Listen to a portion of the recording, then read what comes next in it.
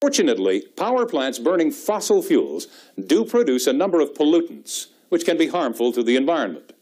Pollutants from the boiler discharge to the environment in three different forms. Emissions contained in the flue gas discharging from the chimney to atmosphere. Liquid effluents such as wastewater from air heater washing. Solid waste material such as ash. During the plant design and construction stage, the engineers need to calculate the probable total quantity of pollutant discharge and identify the source of each individual contaminant. The plant design will then incorporate particular features to eliminate or at least mitigate the effect of these pollutants on the environment. Strict limits are placed upon the allowable concentration of pollutants which may be discharged from the plant. These limits are set by environmental authorities and enforced by government legislation. Compliance with the environmental regulation is essential in order for the plant to retain its operating license. The operating procedures, equipment design, and maintenance are all developed with these regulations in mind. Monitoring of critical discharges from the plant is performed on a continuous basis through the Continuous Emission Monitoring System known as CEMS. Regular reports must be submitted to the environmental authorities, and spot checks and audits are often carried out without prior notice. But what are these pollutants and where do they come from? Well, the source of most pollutants is in the fuel itself, as we'll see in a moment. The troublesome emissions contained in the flue gas include particulate matter, toxic air pollutants, sulfur oxides, that is SOx, nitrogen oxides, that is NOx, carbon dioxide or CO2, carbon monoxide or CO, hydrocarbons, vapor emissions. Let's take a closer look at the effect of each of these pollutants. First, particulate matter. Particulate matter consists mainly of fly ash and possibly particles of carbon. The pollutant is actually solid material, but it is usually considered as an air contaminant because it is part of the flue gas stream and it affects the immediate surrounding atmosphere. The result is irritation to the eyes, reduction of visibility, perhaps an impediment to breathing for certain individuals, and the soiling of clothes, cars, and nearby residences. The particulate matter may include certain toxic compounds which are formed from small quantities of metals contained in the fuel ash, such as lead, chromium, nickel, and others. This problem may be more severe if the boilers are burning municipal refuse and industrial waste. Let's now look at the gaseous components of the flue gas.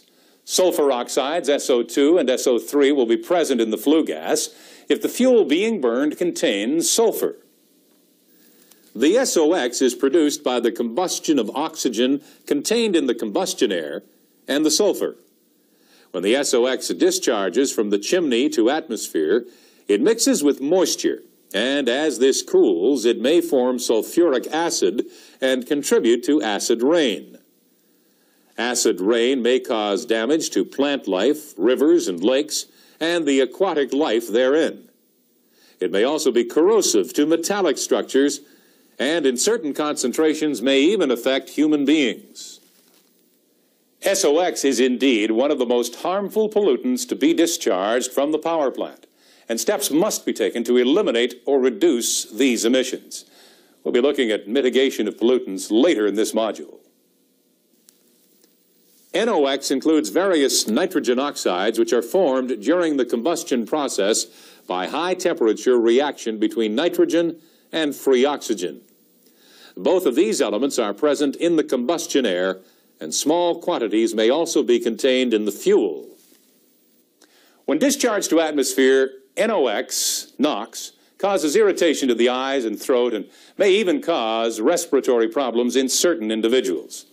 It is also thought that NOx affects the ozone layer and also contributes to the formation of smog.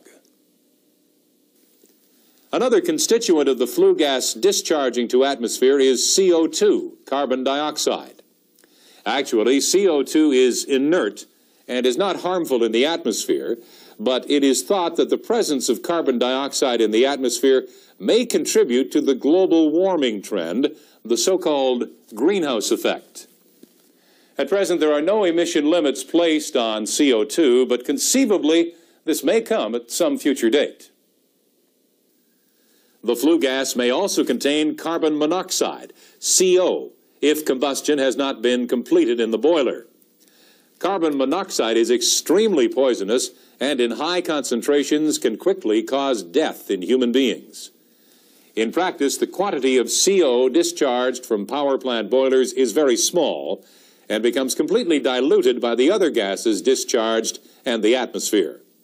The main purpose for monitoring CO in power plant flue gas is more a matter of efficiency than pollution control. The term hydrocarbon refers to unburned components of fuel, particularly oil or gas, such as one may possibly experience from a petroleum refinery or automobile. From the power plant, hydrocarbons are likely to include certain particulate matter, such as unburned carbon or fuel oil smuts. In some power plants, a large quantity of water vapor may be formed in the flue gas scrubbing process and is subsequently discharged from the chimney. This is often regarded as a sign of serious pollution by uninitiated observers. In fact, the vapor is quite harmless, and it can be reduced by heating the flue gas to about 250 degrees Fahrenheit as it enters the chimney. From what we've just seen, we can say that the most troublesome contaminants in flue gas, those demanding attention, are SOx, NOx, and particulate matter. We'll look at the means for controlling these emissions later in this module. Let's continue our study of power plant pollutants now by looking at effluent discharges from the plant.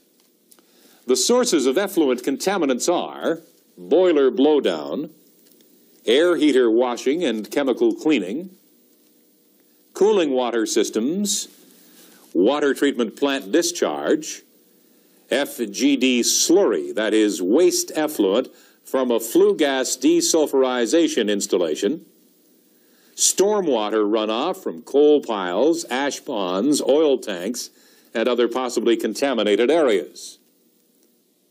So what are the effluent contaminants that cause environmental problems? One obvious item is the value of pH. This should normally be within the range of 6 to 9. However, more important is the need to maintain a steady pH value in the river or lake. Even small changes may have a profound impact on the ecology, that is, the plant and fish life. The presence of oil, grease, and any other floating material may also damage aquatic life, as well as being undesirable from the point of view of appearance. Suspended solids contained in the effluent make the receiving body of water dirty and may also affect the color.